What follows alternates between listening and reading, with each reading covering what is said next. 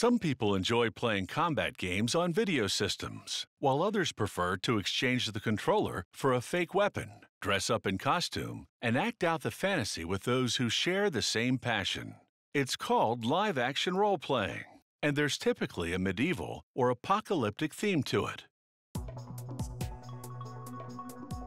These weapons sure look like the real thing, so much so that this company also sells them as film and theater props. But as menacing as these axes and swords appear, they couldn't even hurt a fly because their blades are made of latex. In the weapons workshop, they begin the sword-making process by constructing the blade. After tracing a template on a 4/10 of an inch thick piece of flexible waterproof foam, they cut out 2 blade halves with a utility knife. After slitting one of them down the middle, they glue in a rigid 4/10 of an inch thick fiberglass core. This makes the sword blade stiff enough for combat, yet flexible enough to not break. Next, they glue a strip of durable polyester fabric over the core. This acts as reinforcement, preventing the tip of the core from poking through the foam. Now they glue the second blade half over the first one, sandwiching the core. The glue is a rubber-based adhesive that bonds with pressure that they apply with a heavy marble rolling pin.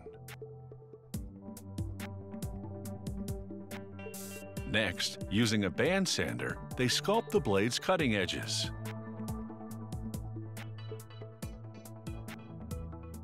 Then they remove the foam residue with a rotary tool.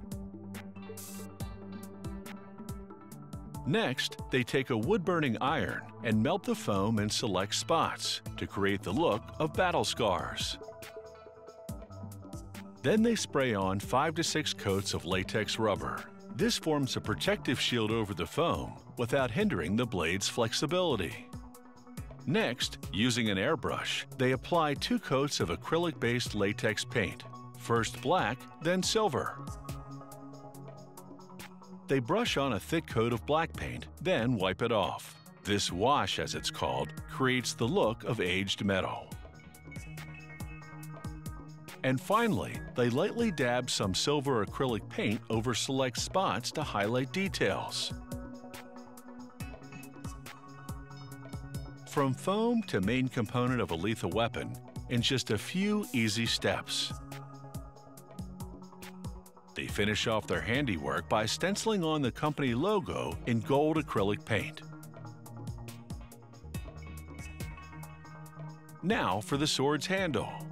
They drill a hole lengthwise through a cylinder made of walnut and glue a steel tube inside.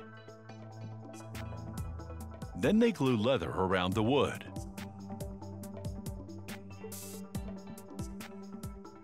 And wrap a leather ribbon around it for decoration.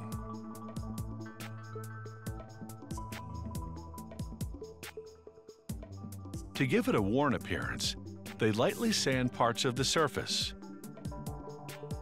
To make ornate handles, an artist first sculpts a model out of linden wood.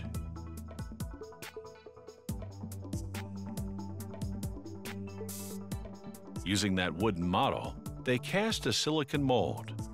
Then they pour rubber into the mold to cast a handle. For that leather-covered wooden handle, they cast only the components above and below it in rubber.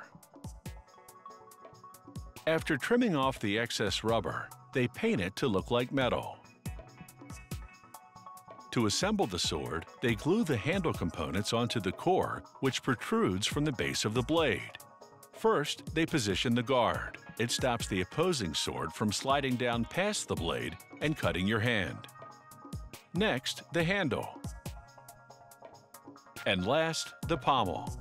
It blocks the end of the handle to prevent the sword from sliding out of your hand. Each sword this workshop creates comes with a scabbard, a protective leather sheath. They boil and wax the leather to make it rigid. The workshop also makes daggers and other realistic-looking weaponry. All you need to bring out your inner warrior.